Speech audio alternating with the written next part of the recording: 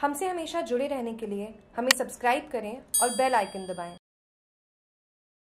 विधानसभा आम चुनाव 2018 विधानसभा क्षेत्र जालौर मतदान जागरूकता अभियान को लेकर आज बुधवार को स्वीप कार्यक्रम के तहत दीप प्रज्वलन का आयोजन अस्पताल चौराहे पर किया गया। इस दौरान जालौर के सार्वजनिक चिकित्सालय के नर्सिंग छात्र छात्राएं, आंगनवाड़ी कार्यकर्ता और सहायिकाओं ने भाग लिया।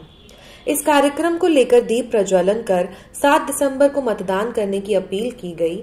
इस दौरान रिटर्निंग अधिकारी राजेंद्र सिंह सिसोदिया, नगर परिषद आयुक्त शिकेश काकरिया, यातायात प्रभारी अमरा राम, तहसीलदार गुलाब सिंह, भू अभिलेख निरीक्षण वाहिद अली, ज्ञान त्रिपाठी, टैक्सी यूनियन अध्यक्ष अंबालाल माली, ओम प्रकाश, लहरा राम, कैलाश सोलंकी और वरुण शर्मा सहित पटवारीगण उपस्थित थे।